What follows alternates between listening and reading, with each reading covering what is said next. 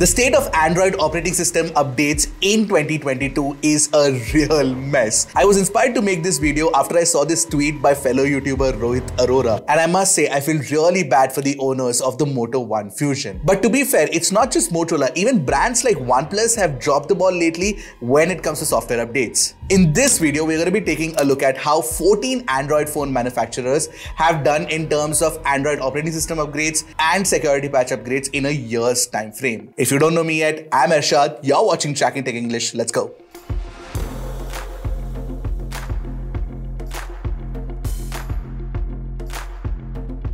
So we followed a process for this entire video, and our team of content experts actually carefully curated a list of 28 phones that were launched in 2021 in India. And we captured information like the Android version upgrade at launch, the current version of Android, the current version of the skin that is on top of Android, and the brand promises for the Android upgrades year on year and more. This helped us evaluate the status of software updates on all these phones after a year of launch. In fact, stay tuned till the end of the video because we have a clear information and ranking for the best brands and the worst brands. Also, this is a very important video from a user's perspective, and it takes a lot of effort to make such videos. So don't forget to hit that red subscribe button and the bell icon right next to it to get notified whenever we put out an awesome new tech video.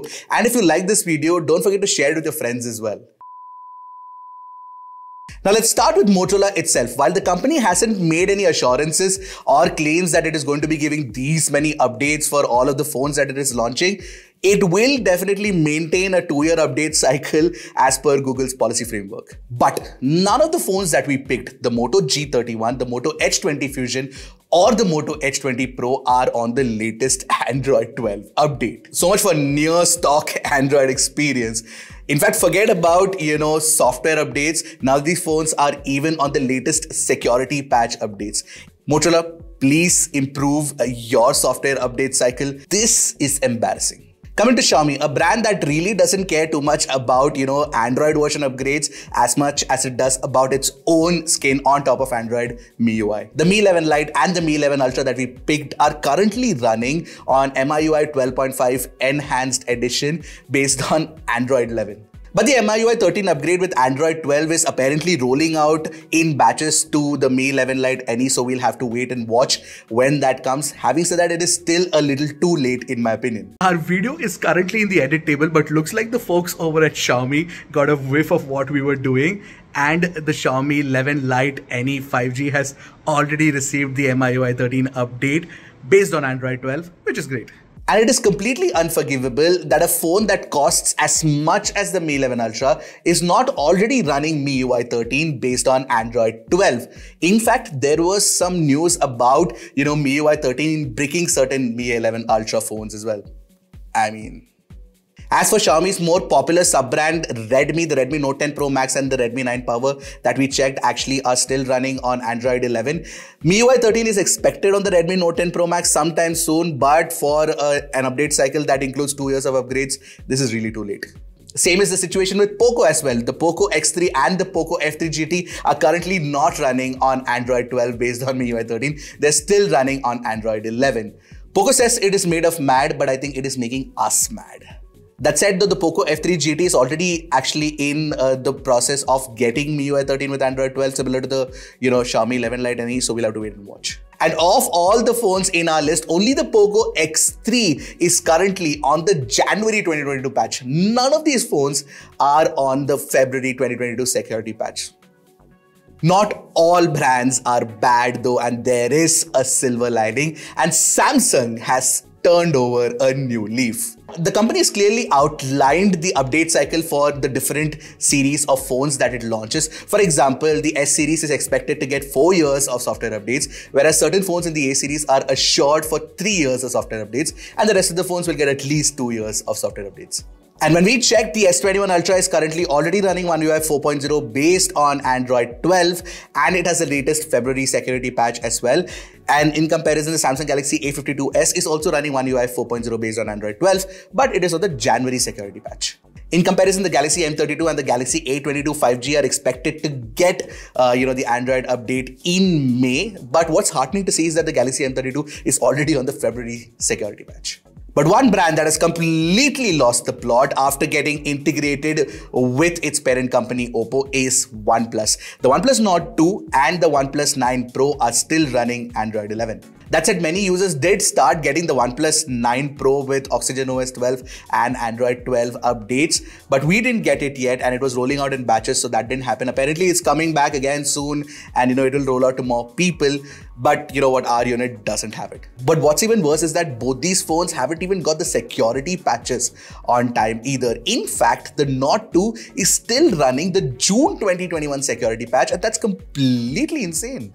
Although I must say that OnePlus did recently admit and apologize for, Oxygen OS 12 and said that it was not up to the mark.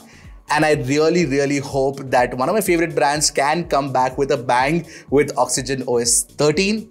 Keeping my fingers crossed. Surprisingly, in comparison, the parent company OPPO is doing much better. The OPPO Reno 6 Pro is already on ColorOS 12 based on Android 12, which is a fantastic thing. But the OPPO F19 Pro is still running Android 11, and both these phones are already on the January security patch, so that's a good thing. Realme, on the other hand, is doing fairly okay considering the fact that Realme GT is already running Realme UI 3.0 based on Android 12, and it also has the latest February security patch update as well, which is a good thing. It got it recently, and we must laud that. Having said that, the Realme 8 Pro and the Realme C21Y are still lagging behind and they're yet to get any update. None of the other brands in the market, which is ASUS, Infinix, Lava, Tecno, are on the latest Android 12 software. And what's funny is that Infinix did promise Android 12 for its recent launch, the Infinix Zero 5G, but in August. In a couple of months after the update comes to the Infinix Zero 5G, we will probably start getting phones with Android 13 releasing in the market, and many other phones will also start getting updated to Android 13. You know what, I saved the best for the last because I was genuinely shocked to see that Vivo and iQOO are making great progress when it comes to Android updates. It's surprising because FunTouchOS is not really the most loved operating system out there, but at least they're doing a good job with respect to software updates. Of the 4 phones that we checked, all of them were already running FunTouchOS 12 based on Android 12.